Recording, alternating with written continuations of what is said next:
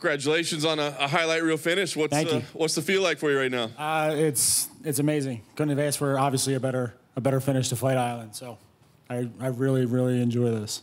Yeah. It's great. Obviously, kind of just getting started in your UFC career, but to beat a guy like that, an undefeated guy coming in, does that add anything to it for you? Absolutely. I was, everyone online was saying they had me as like the underdog, and he should have walked through me, he should have did that. Everyone's messaging me, watch for his clinch and all that, but it doesn't matter. When I start throwing my hands, I'm like I said before, I'm faster than 95% of the heavyweights out there, and you're not going to be able to put your hands on me. So. You said you were surprised you came out southpaw. I mean, did you have to make like adjustments in your head on the fly? Absolutely not. Like I said before, my brother is a southpaw through and through, so I train with him 24/7.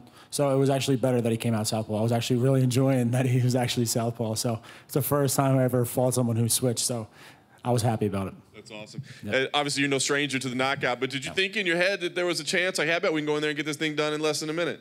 No, absolutely not. No, I was expecting him to maybe, like I said before, come out, test the waters a little bit, with his hands, as he did. I just didn't expect that I would connect that quickly, and then I was expecting him to kind of like the bum rush-ins, maybe double underhooks, his outside trips, and then I'd be working to get up. But, I couldn't ask for anything better, so. Yeah.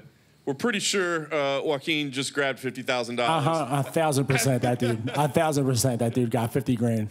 You might as well. I don't know. Not with that. Not with that. That was amazing. That was the craziest thing. I was in the back, and my coach started screaming and jumping up and down, and I missed it first off because I was just getting ready, and then I watched it. I was like, damn, this dude just beat me out of 50 G's. Fair enough. Well, I know you said you'll be in your brother's corner next, but as far as your own career, I mean, what do you see? Do you want to fight again before the end of the year? Is there a name? Is there a date? What makes sense for you? No. I definitely owe my wife and my son some time off, so. Focus on, going out there, getting my brother ready for his camp, cornering him in his fight. Once we come home, enjoy the holidays, start out fresh next year. Whenever the UFC has cards listed for next year, I'll check out the dates, and then we'll get to talking. You have a black belt in BJJ, right? I do. I just received that from the gentleman in the back, Will Martinez. So, knowing that, was there any maybe I want to show off what I have in the octagon too, and not put him away in less than a minute with your hands? No, absolutely not. No. I mean, yeah, it's cool to choke people unconscious, but it's a lot cooler to knock them out and make people talk about you 4 or 5, days down the road. And obviously I'm not getting the 50 Gs, but it's cooler to be able to, possibly get the 50 Gs. But it's something that I have in my back pocket just in case, my striking isn't up to snuff against the guy, and he just, he decides to take me down or whatever, and I fall down doing a stupid head kick or something like that. So, but did you walk out to Fox on the Run? Yes, I did. Any particular reason? Nope.